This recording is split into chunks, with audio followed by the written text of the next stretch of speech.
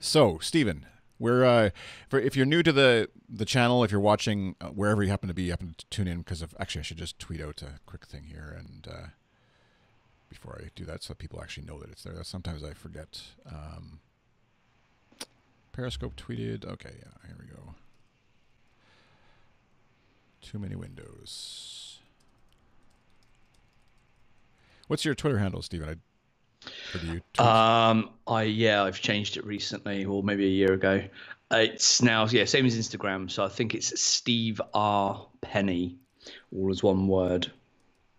Steve R Penny. Oh, Steve, but not like. Yeah, SteveRpenny. Right. And I talk as we talk podcasting and stuff. There we go.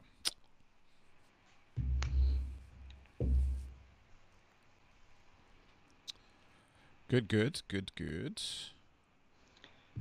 Well, at least now there'll be one person listening or watching lives. My girlfriend's trying to find a link to to listen from the next room. In fact, so she'll get some horrific echo. Yeah, exactly. Yeah. I'll tell her to type into the chats somewhere, wherever she is, so I can verify that something's working, anyways, if nothing else here. Because it's always a funny thing. Looks like everything's going out. Anyways, if you're new to, if you're just watching, tuning in randomly from a tweet or from a notification or whatever, this is a podcast I do generally with my partner Kyle at Goodstuff.fm, and we've been doing a podcast where we're talking just about podcasting news and stuff and how we do things at Good Stuff. Some of the last episode was a bit about the software that we use to actually publish the website. Nothing to do with recording of audio and stuff, but just the software we're using to run the website proper. And so, and then otherwise we cover just podcasting news, and we're kind of trying to get into a schedule of recording regularly, but it's life happens, and so. Tuesdays or Friday mornings are kind of the days that seem to be the days when we record. So if you're so inclined and want to follow along wherever you happen to be watching, you can subscribe, obviously, and you'll probably know on YouTube or Twitch or Mixer or wherever you happen to be how best to do that wherever you are. So, but also part of what I used to do on Show Me Mike was interview other podcasters about their podcasting setup and gear and why and how and stuff. And so that's also what I want to add back into the show. And so that's why there's a gentleman sitting to my, I guess depending on how you're looking, my right, I guess, Stephen Penny, coming to us from Finland, originally from the UK. And Stephen was actually not one of the first, but one of the guests on the original run of Show Me Your Mic when I was interviewing folks, and he had a different podcast back then, back in 2015, episode 87 of Show Me Your Mic. Stephen, you were on, and I think that was the Expat podcast, sort of tech. Yeah, world. That's it. Texpats. So there was three of us expats talking all things tech. Yeah, as most podcasts tend to start, or a lot of podcasts, anyways, tend to be dudes talking tech. That's what comes naturally to many of us. And so, but yeah, by way of now introducing, I guess, yourself in 2018, what got you back in? What got you into podcasting, I guess, originally, and then what sort of drew you back into it again? Because that podcast had died a podcasting death, and then you obviously came back with something new. So, going back to your original sort of what got you into podcasting, what was sort of the draw? I think we touched on it on the other episode, but I kind of felt at times like I had these opinions and these views and had nobody to kind of really discuss them with. Being an expat here, or a kind of social circle can be quite limited at times, and there was nobody kind of really close to me here where I could talk about tech related things, the latest news, the latest gadgets, all that kind of stuff. So I put the kind of call out on social media to see if anybody wanted to come and chat about these things with me.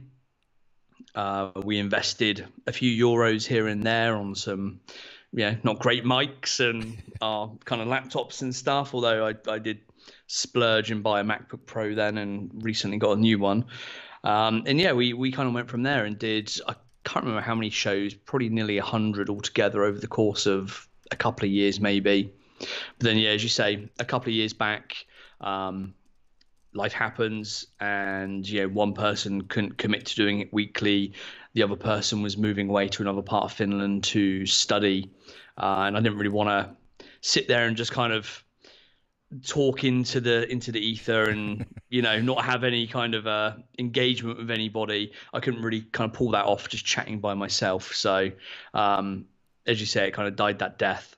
And then I went a while with no podcast, and then a few different things kind of happened and things transpired, and I got in touch with some certain people, and then that kind of gave birth to this new podcast that I have.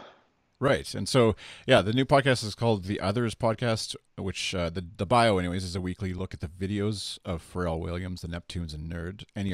Is that I never know if I'm supposed to pronounce it or spell it out with I don't think it matters. Officially, it's NERD, but yeah, people say nerd. Even they say nerd at times. Okay. So I don't think it makes much of a difference. Yeah. And yeah, weekly's a bit of a that was the original plan. Weekly. Yeah. Might have been an overestimate. We're quite sort of sporadic, especially the fact that it's just me doing it at the moment as well. But I try and get something out at least every couple of weeks. So I think I'm due to actually try and record something this week or next week, in fact. Right. But yeah, not quite weekly, but thereabouts. Yeah, I have a podcast called Daily-ish I can definitely attest. I sort of have a podcast called Daily-ish. It's been months, I think, almost month-ish. But yeah, it's sometimes it's a grind putting out a podcast, and I know also the frustration and fun of doing a podcast about an artist. I do a podcast about U2, and there's downtime obviously for them as bands, as creative entities or whatever, and as prolific as Pharrell seems to be, I'm sure there's still quiet times where you're just like, okay, do something so we have something to talk about.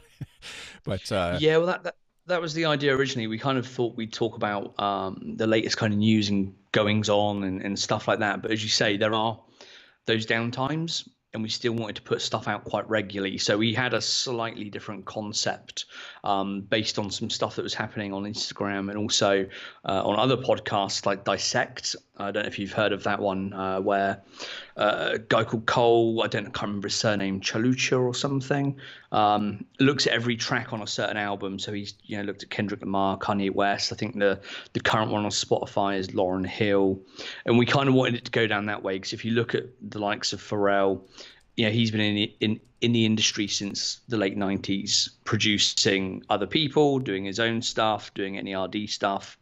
So if you actually go back and look at all that material kind of I can't even say the word now, chronologically, yeah. There's a lot of stuff there. There's a lot of content.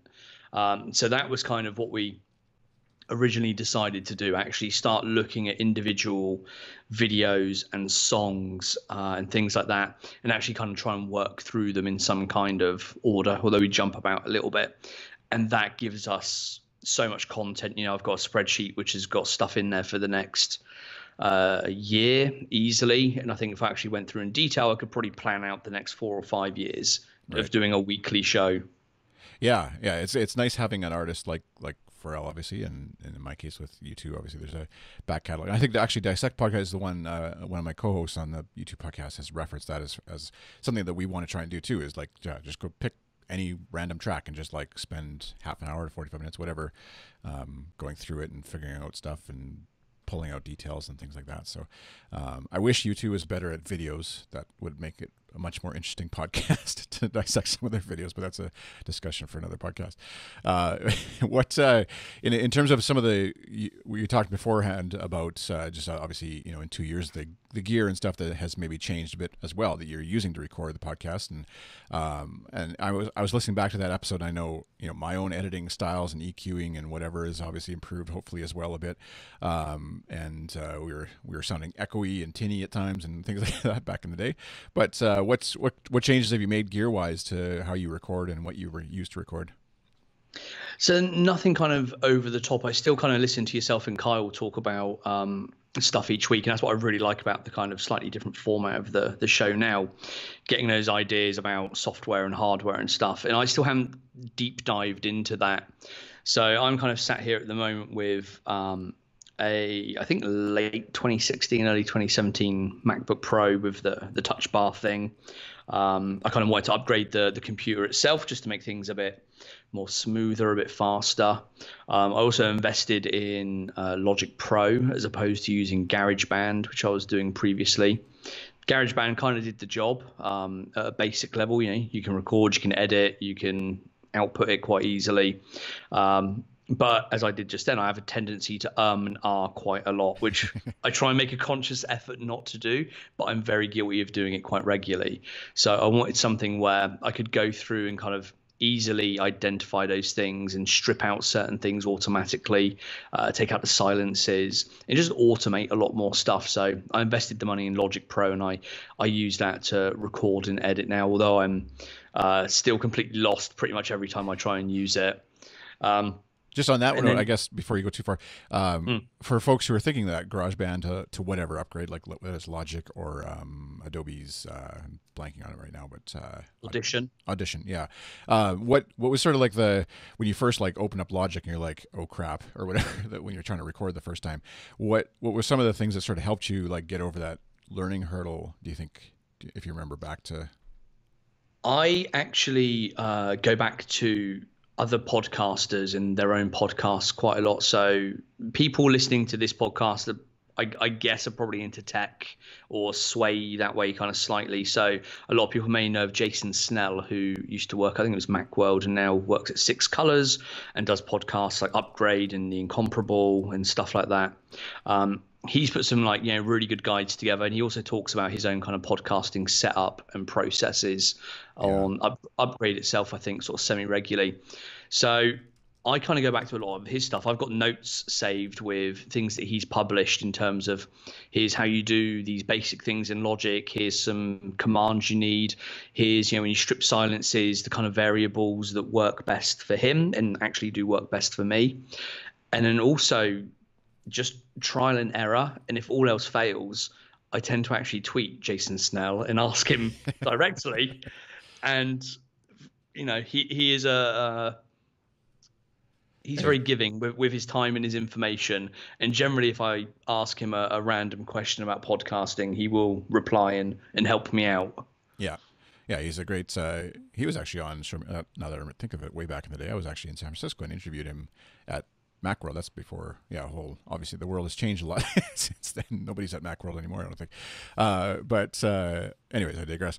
I think he's like one of those folks who loves the medium and will happily spend time even troubleshooting some random person like yourself or myself or whatever over Twitter or over the internet.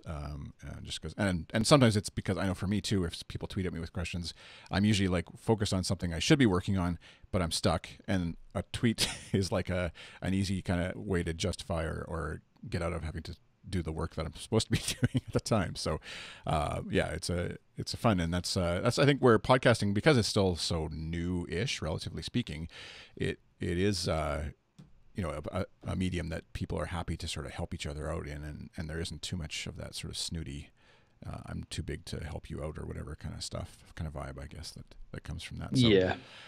Anyways, I interrupt you. So you're the software side, you upgraded to Logic Pro. I don't know where we're headed next in the chain, I guess, of audio, but going from there.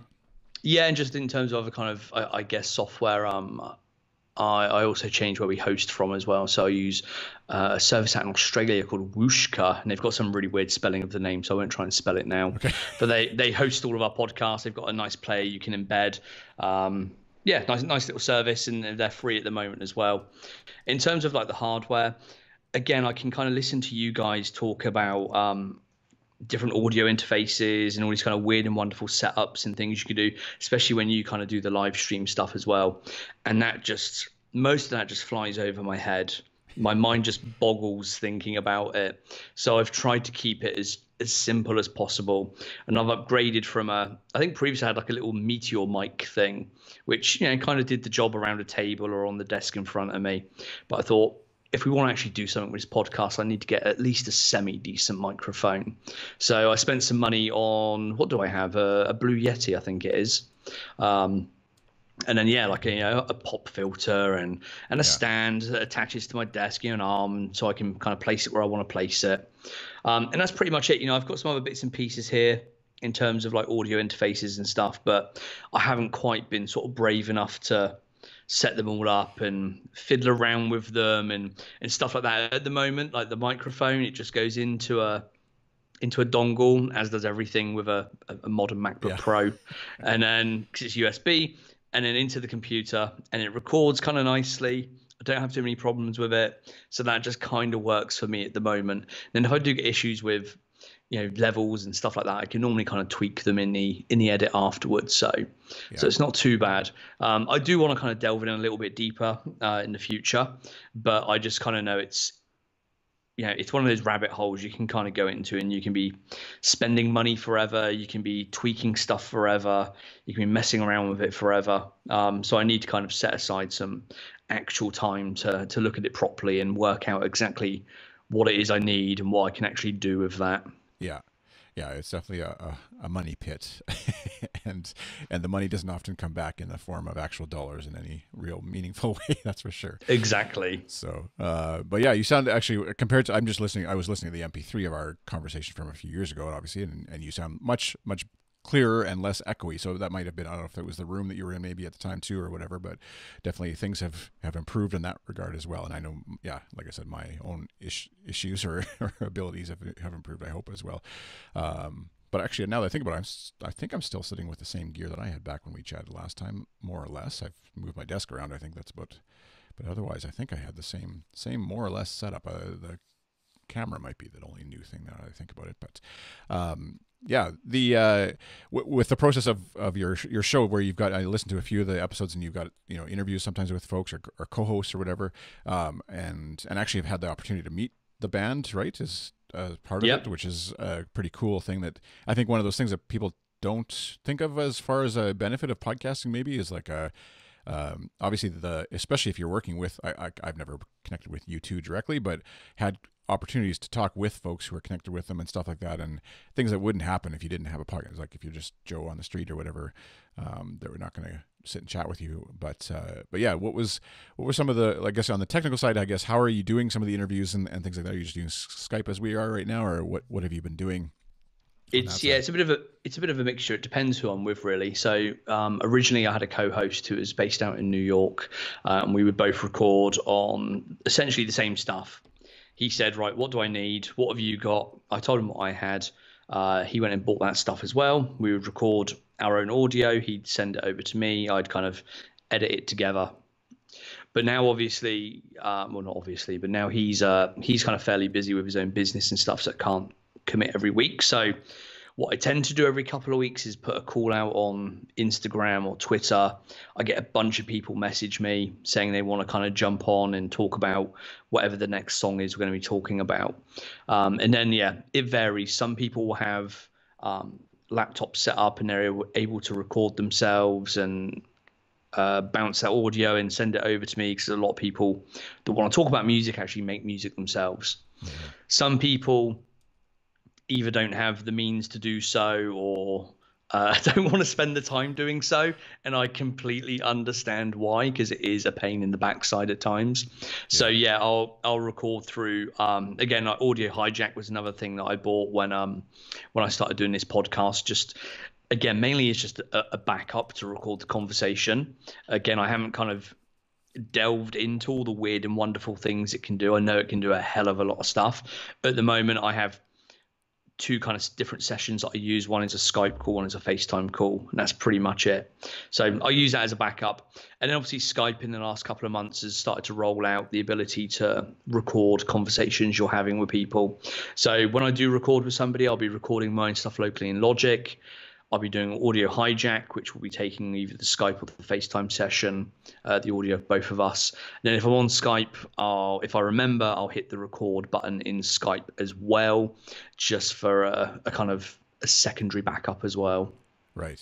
Yeah, that's one thing I actually haven't messed around with too much. I think I'm still wary of Skype, and obviously like having something like Audio Hijack in the background is a great option to just. That's why I think tell folks, and I'm always impressed by I work with some consulting clients and stuff, and they'll have picked up Audio Hijack at some point along the way, and not really know why, but they're using it as a backup and don't, yeah, like you said, it's kind of like they know there's way more to it than what they're even using it for, but at least if nothing else, it's kind of like buying a backup hard drive for your Mac, and you just plug it in and Time Machine does it. You don't know what it's doing, and you hopefully never have to even touch it, but it just kind of works, and you know, the Skype recording hopefully works generally and things like that, or doing like the double end, or like you said, with of having people record their own end. And that's always a thing that I think people are, at least some folks I've worked with, are reluctant to like put that on their guest to like ask them to record their end, because obviously it can be a little bit confusing.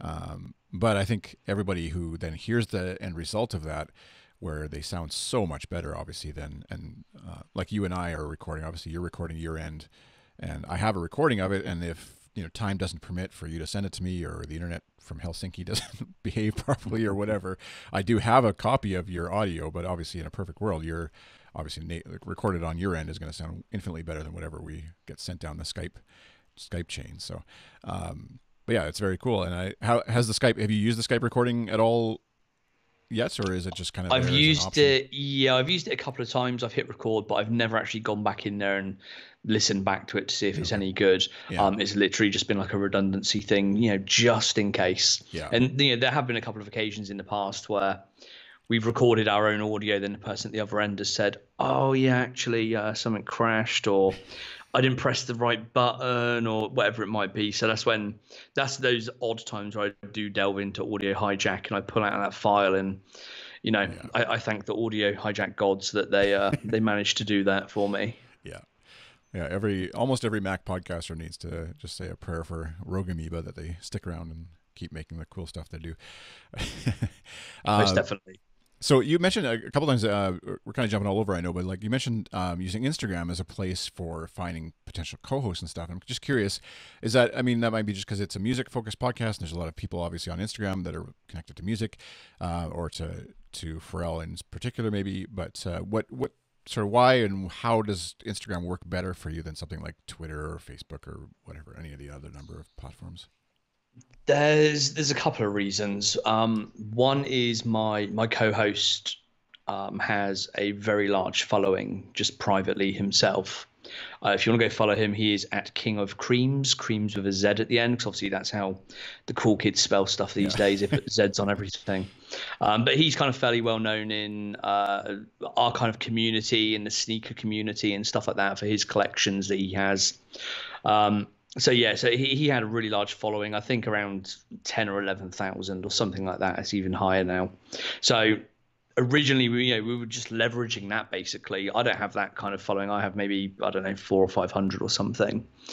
But there was that originally. And then also I think Instagram lends itself to more artistically inclined people. I guess that's one way of describing it. So people that are into kind of popular culture, art, music, the kind of people we're trying to reach out to basically.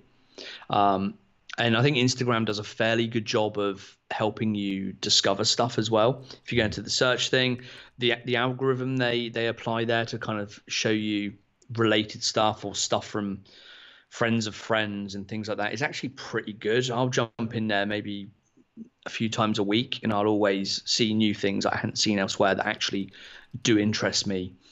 Whereas Facebook, I used to use that quite heavily. I don't tend to anymore, because you just seem to have to pump money into it, and that money doesn't always get you kind of what you want. In Twitter, I have a love-hate relationship with Twitter. I use it every day, kind of personally. I interact with a lot of people there. I've met a lot of people there.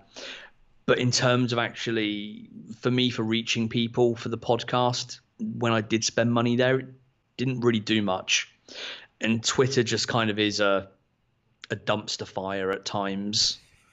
Yeah. I think for our podcast, we've had generally across the board really positive responses and stuff like that. We've been very, very lucky so far. But yeah, Twitter's just one of those places where if there is any negativity ever, it will be there basically. Right. And not that the negativity necessarily bothers me, but it's just like, well, if I'm not getting my money's worth from it anyway, like, why am I really going to bother? Yeah. So I tend to just push stuff from my website. It shares it automatically on Twitter. I might retweet a few things on there occasionally, but I don't tend to use it. It tends to be Instagram where we do most of the promotion and the interaction and engagement. Yeah, neat. Yeah, it's.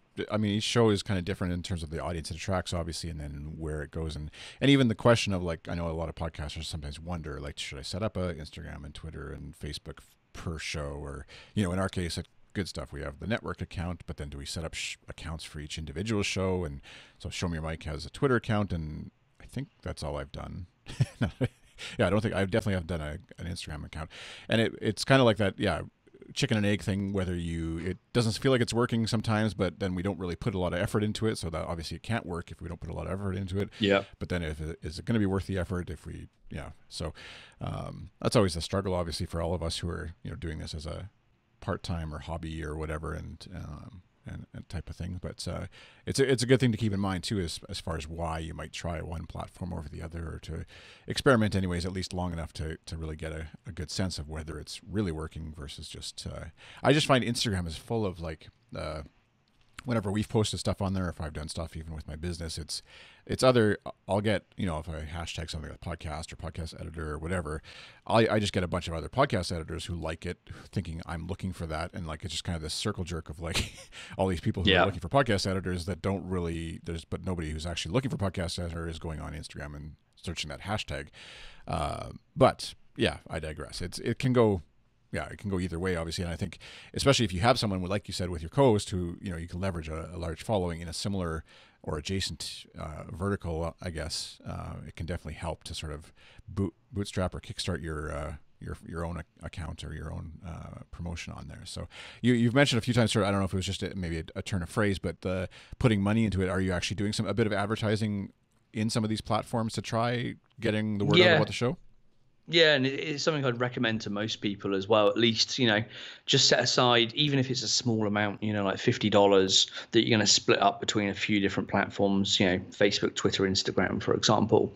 And you just run, you know, you spend a little bit of time, you know, sorting out your audience, where you want to target it, stuff like that. And then just spend, you know, $10, $15, whatever it might be, and just see what it kind of gets you, basically. And I have done that. I've put more money than that into each of the platforms. And as I say, Twitter and Facebook haven't really bought that much. Facebook will get quite a lot of reach, semi-decent engagement, but doesn't get us a lot of, we don't see like an uptick massively in the listeners or subscribers or anything. Twitter tends to do nothing really unless it gets liked or retweeted by someone else that's kind of fairly prominent. Instagram so far for us has been the best place to do stuff, and especially because I have somebody that works with me that does custom art for each episode now as well. Nice. And obviously with Instagram being a place that's based around, you know, those visual images, it really helps to have some good art that you can kind of put out and show to people, and that actually gets them engaging and looking at what you're posting about. And it also helps that, you know, the subject we're talking about, Pharrell and NERD, they tend to be the most active on Instagram as well, although they do have Facebook accounts, Twitter accounts. A lot of people in the area are shifting over to Instagram now, so that helps us as well to reach those audiences that are already engaged with him on those platforms. Yeah, exactly. And then, so are you generally, like, when you're posting or promoting something, I guess you're doing like a specific episode, maybe as a bit of like with an audio, video, whatever component, possibly to sort of draw people in and then link them back to your podcast site or the Apple Podcasts, I guess? Yeah, exactly. So I use the custom art, and I just share that as generally an image. Sometimes we get like an animated image, a GIF or whatever it renders it as is on Instagram, or a video. And yeah, you know, I'll only put a small amount into that. It may just be $10, $15 or something, and we just, you know, run it for a few days. But across Instagram, it generally works quite well. And again, yeah, we'll always include all the relevant hashtags, the links back to the show. We'll tag all the relevant people in there. And we do find that by doing that, we do get one, the advertising itself works, but also we see more kind of well-known people and verified accounts that are kind of linked in that area, are linked to, let's say, Pharrell and those kinds of people actually seeing it as well and liking it and talking about it and sharing it in places as well. So that really helps. Yeah, yeah, exactly. And I guess that is the benefit too, again, of being a fan or a band, a fan podcast, I guess, is that you do have that, if you throw the Pharrell hashtag on, obviously there are actual fans looking for that, that hashtag tracking Exactly. it, similar to what I do with YouTube or whatever too. And so, yeah, it kind of lends itself a little easier that way, I guess, than when you're sort of pitching a service per se and that kind of thing. So that's a good thing to keep in mind. And I think, I would guess a lot of podcasters, they're doing the hobby thing and they're trying to like just sort of grow it organically and see what happens with it. And but I think I know I've tried it every so often too, just throwing a bit of money at it and on the advertising side just to see what happens. And I think with the analytics platform, as long as you're, just like anything else, you can waste a lot of money if you wanted to. And you alluded to that too, where if you threw a bunch of money in and weren't even tracking it and just sort of thinking that, all of a sudden you're getting all this growth maybe, and you think it's because your money that you're spending, but actually it's because, some other random person on Facebook shared it in a popular page or whatever. It's good to, look at your Google Analytics and your podcast analytics, whatever your platform provides, and figure out where the folks are coming from and sort of at least be, I know all of us, we don't look at the stats every 5 minutes, hopefully, but just be at least aware week to week what your stats are like, so that, or episode to episode anyways, so you can sort of account for where some folks and why you all of a sudden have growth. And have you seen something similar in terms of like having the episode you linked to me to, or sent to me sort of when you signed up, I guess, to come on the show, was where you actually got a chance to interview one of the founding band members of NERD, right? Or the Neptunes? Yep. Or both. Yep, Shay Haley from NERD. Yep. And I would guess that you see a bit of uptick there, just in terms of interviewing famous person A. Generally gives you a bit of more of an audience for that episode, at least, if nothing else. But maybe just to talk about, I guess, that experience of finally getting to meet in person some of the folks that you've been talking about and fans of. Well, yeah, I'll be honest, we're only 21 shows in, and I thought something like this would take hundreds. I thought it would take years and years to kind of get to that level. Now I'm lucky enough because I've been a fan since the late 90s, early 2000s.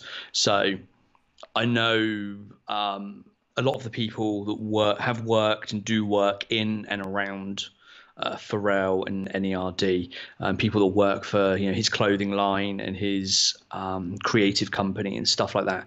So I'm lucky that I can kind of touch bases with some of those occasionally, not on a personal level. I'm not particularly friendly with any of them, but there are a few people I know I can reach out to if I really need to. Yeah. And the whole thing kind of came about as quite a big surprise. In fact, I know Pharrell's guitarist Brent Paschke. So if people who go back and listen to my podcast, you'll see a couple of interviews with him. We've done these interviews over the years, and he's become a bit of a friend. So when they were coming over here to Finland in the summer as part of their kind of summer festival tour, he hooked us up some passes, and we were going to meet up. And I thought, great, I get to meet Brent, finally, after knowing him for all these years. He said he might be able to introduce us to some people. I thought, great, I couldn't wish for much more, in these early days. And as it happened, as the festival approached, I reached out to Pharrell's project manager and said, I know it's unlikely, but if there's the chance he has 5 minutes, I'm going to be there. He's going to be there. Could we do something, And unsurprisingly, I got a very quick, no, sorry, that's not going to happen. He's at that level now where, he flies in and flies out and has a police escort to and from the hotel, Yeah. So there's not much chance of getting anything done. But she said, I'll reach out to the management teams of Shay and Chad, who are also in NERD. Those two guys are well known for not really doing any press. They do very little press. When there's a new album out, you may see the odd interview here and there in some of the bigger name magazines and websites, but generally they don't do much, especially Shay. Over the years, he's this kind of man of mystery almost. He has this kind of mythical following because nobody really knows much about him. So I didn't really expect anything to happen. I expected a polite, sorry again. And then I don't know how or why, but Shay actually agreed to the podcast. I got an email back an hour later saying Shay's agreed to it. Send us, you need to send us your questions. And tell us how long you want and all that. So I kind of went back and they said, no, that's way too long. He's way too busy. And you can scrap question 1, 3, 9, 11, et cetera, et cetera. So I had to kind of tailor it quite a lot and tweak it. But I think, they agreed to. Was it the questions were because, I mean, you don't have to get into specifics, but like, was it kind of because they were too personal, or is it just like he didn't, whatever reason he might not want to talk on that, or controversy stuff? Yeah, nothing kind of controversial, but yeah, stuff that's more on a personal level, which I think fans of his want to know about, because like I say, he is this kind of man of mystery. Yeah. we as fans, even me as what I would class as a super fan, I guess. So it's a horrible term to call yourself, but I guess that's the category. You do have a podcast about it, so it's exactly. Even I don't really know much about him away from the band. So some of the questions were around that sort of stuff. What else is he up to, and how have things in the group kind of changed over the years, and how have roles changed, and all that kind of stuff. And yeah, there were a few that I think maybe they thought they didn't want him going down those areas and giving away too much of his own information and stuff like that, which is completely understandable. And again, I think I asked for half an hour and they said, yeah, we'll give you like 10 to 15 minutes basically. But I thought, well, this is all a bonus. This is all more than I could have ever imagined. So I actually traveled up to the festival. The people in the hotel where they were staying had actually heard of me for some reason. So I kind of said, I'm doing an interview with somebody. Is there a quiet space in the hotel? And they were like, yeah, we know what you're doing. We'll give you a conference room for free and just go and park yourself in there for the day. I was like, okay, great. This is brilliant. Did the interview. The 15 minutes turned into about 45 minutes and got to the point where I had to say, look, I have to stop this because I'm going to end up getting in trouble here. I don't want to He was happy to chat all day. But I didn't want to push my luck with the people that helped arrange this. Yeah. And again, he actually ended up talking about a lot of the stuff that they asked me to cut out anyway. Yeah. So it was it was a win-win basically. And as we kind of ended the kind of interview and the conversation, I said, look, this is really cheeky, but I'm in the same hotel as you right now. Can I get a picture of, together for the podcast and stuff? And he was, of course you can. Like, you don't even need to ask. Like, it's not a problem. So I said, well, can we meet now, or do you need to get some rest? I can come and meet you later on at some point. And he said, well, obviously you're going to be at the show, aren't you? So we'll see you backstage. And I said, well, I've only got the VIP tickets. So I said, I'm meant to meet Brent later. Maybe Brent can kind of link us up somehow. I don't know how it will work. And at that, Shay just said, no, we're not having that. I will, as soon as I'm off this call with you, I will speak to the tour manager. They're going to arrange artist passes for you and your girlfriend and your son. You're going to come and see us, and we'll meet up at some point. And nice. I was like, oh my God, this is great. And yeah, it got to the point where the tour manager was kind of calling me and saying, okay, we're going to get Pharrell's personal security to travel over to the venue and get you the passes and bring them back. And I was like, no, please don't do that. No, we'll sort this out ourselves. Please don't go out of your way to do anything for me. And we got there and we met Brent, and then Brent said, I'll introduce you to some of the band and the dancers. And we thought, that's, again, great. This is just an added bonus. I'm getting to meet, some of these other people that are involved in the whole kind of project. This is brilliant. And as we stood there chatting, my son kind of pulls my sleeve and says, Daddy, look, Shay's over there. And I look over and Shay's kind of stood there, sort of 20, 30 yards away. And he's looking over at us. And I'm like, he doesn't look very happy. Oh no. I'm like, he's woken up and he's realized he did not like that interview one bit. He looks pissed. Uh, and he kind of looked over us and he kind of went, Steve, come over here. And we kind of went over, and he was so lovely, so nice. Came in, gave me a hug. He was actually carrying a piece of paper at the time, and the piece of paper was actually a picture that my son had drawn for him that we'd left at the hotel for him. Oh, And nice. he was going around backstage like showing everybody the drawing. Yeah. So That's awesome. that was amazing. And we were stood there chatting, and then my son's like, Daddy, look, Pharrell's over there. And because I was just in a bit of a blur, a bit of a haze, I hadn't realized we were actually in their own private backstage kind of dressing area. Yeah. So Pharrell was in his little trailer, pacing backwards and forwards. He was on the phone or something. And I was like, oh my God, I'm within 30 yards of Pharrell. Okay, my life is complete. I'm done. I'm out. It can't get any better, can it? Yeah. You're that far away from your hero. He's just over there getting on with what he gets on with.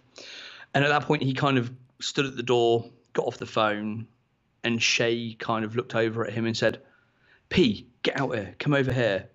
And he comes over and stands there with us and starts talking to us, and was just, lovely to us. He didn't have to be. Yeah. Again, I was kind of thinking, oh, he seems a bit pissed, we're these random people that are just hanging out in his kind of backstage area when he's getting ready to do his work. And I don't know if I'd be comfortable with that if it was the other way around. But he was, extremely nice, extremely gracious. Thanked us for even doing the podcast and being out there kind of talking about him and the band, and, spreading their word and talking about the music and stuff. So yeah, it went from me going to kind of meet a friend there, which were kind of already a highlight, to then rapidly kind of snowballing into a very, very crazy 24 hours. And I think as far as the podcast goes, it's kind of not already peaked, but there's a lot more stuff we can do, but it doesn't get much better than being able to interview Shay from NERD when your podcast is about NERD. Yeah.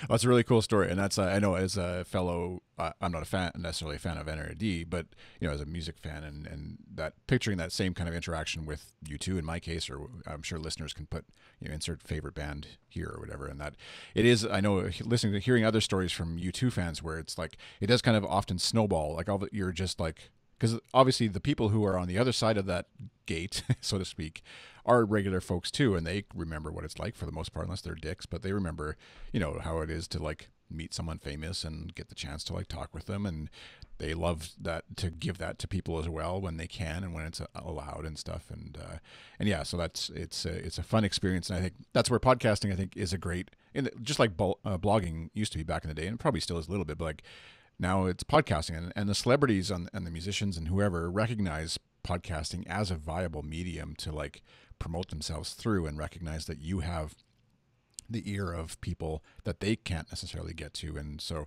yeah, it's great when they acknowledge that and appreciate that, and obviously like you got to experience a bit of that with them, and now you just got to shoot for the next, like our joke on the YouTube podcast is like obviously getting a member of the band on the show at some point in the future, because they've been on the You Talking U2 to me, the guys, the sort of joke podcast U2 was on, and we were like kind of bitter and joking about how why would they be on that podcast and not ours? But yeah, you can shoot for like Pharrell to be on your show still, and and then that'll Exactly. be the cake, I guess. Yeah, we've still got Chad to go. Yeah. We've still got obviously members of the band, and then ultimately the goal is Pharrell. I did kind of mention it. I said, "Oh, we'd love to get you on the podcast one day," and he graciously kind of gave me a smile and a nod, and off he went into the distance as if to say, "Yeah, maybe one day," But yeah, I don't know if it will happen anytime soon, but I think we're very lucky enough to.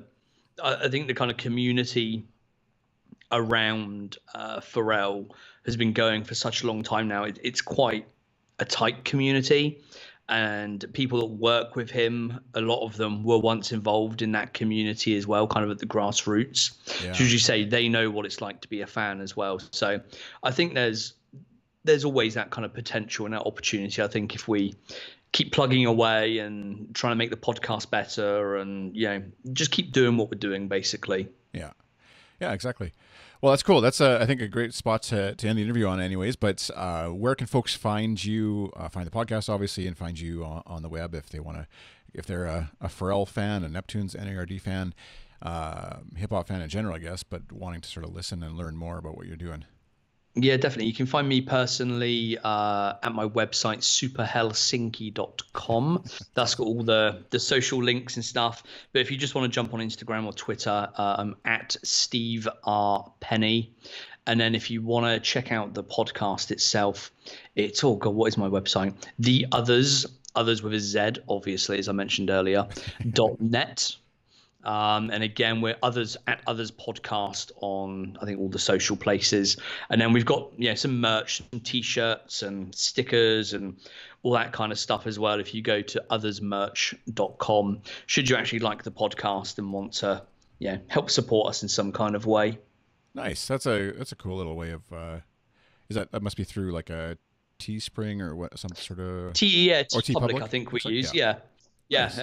We've sold a few shirts and a few stickers, and I'm wearing one right now, actually. Nice. I still have to pay full price for them, even though I give them my designs and upload everything. But they just do some like good quality stuff. So if anyone wants to kind of help support the podcast, you can jump on there and grab yourself a T-shirt, especially at the moment, because there seem to be endless sales around Christmas and New Year.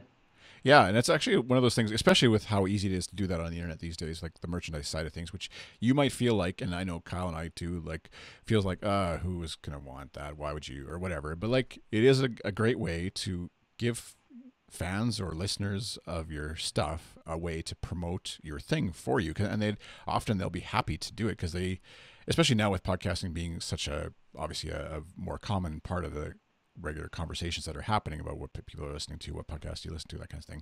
It isn't that weird. I remember, years ago, it was like really weird to have like a podcasting shirt on or something like that, or a poster or a sticker or whatever. But these days, obviously, it's really common, and you're not really looked down on in any way for having any of that kind of stuff. And it can only help your show, obviously. And you might only make a buck or two or whatever off the sale of a shirt. It's not about the money. I don't think it's more just getting people the chance to like celebrate the thing that you're doing and talk about it, promote it, etc. So yeah, exactly.